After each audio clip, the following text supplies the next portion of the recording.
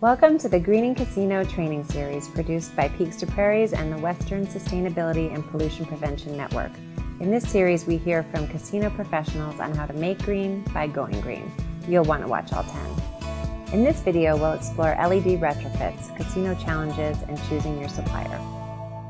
There are some things that are unique to casinos, and I put down here casino years are like dog years and wear and tear. We are online 24/7. Our lights are never shut down. Our power is never turned off.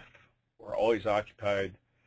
So as far as a wear and tear perspective and the amount of hours something lasts, it's really accelerated when it comes to a casino environment. We also have very specific lighting needs, especially when you deal with the video surveillance folks. They're pretty particular about lighting color, intensity, hues, hot spots in our cameras, things of that sort. And what we also found out was if you dim an LED down to a certain point, you get a shutter effect, and it shows up in the video circuits or the video feeds of a casino camera. So you got to be careful there. One of the things that's always important for us is the lighting must always meet the interior design intent. So in other words, we designed this to a specific style of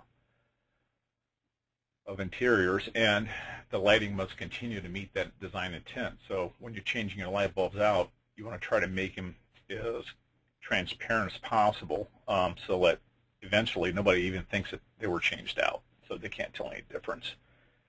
And by default, we are a large energy consumer.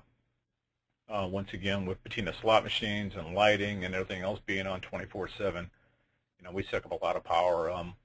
My average power load here is about 2.3 megawatts for this casino, and we got about 1,700 slot machines and 65 gaming tables and 5 restaurants. So, we do suck up a lot of power here. One of the hardest things for me and for my department too was, getting started at this. And the main problem was trying to match up LED lighting with the existing lightings, existing lamps that we have. And that's much easier said than done. As an example, the lights over our gaming tables are MR16s. And when we first started looking at this, there wasn't an MR16 LED equivalent out there that had a wide enough beam spread to create hot spots or hot lighting spots from showing up on the gaming tables. So that was a huge problem for us until we finally found some LEDs, MR16s, that actually worked, and they've been a fantastic addition ever since. Because every time we had to change one out, we had to re-aim it and go through surveillance and make sure they all work with the cards laid out on the tables. It was a major problem for us. So.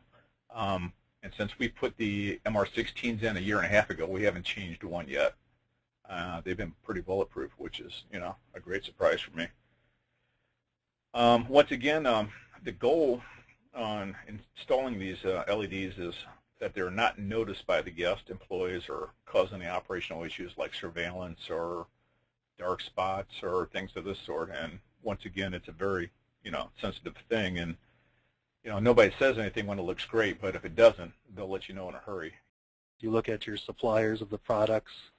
You look at what type of fixtures you have. A lot of time fluorescent dedicated cans now, you can't even change the bulb to change that. If you can do it up front with LEDs, you're so much better off, because the ceiling cans are now dedicated fluorescent cans, so to a retrofit is somewhere between $75 and $100 a can.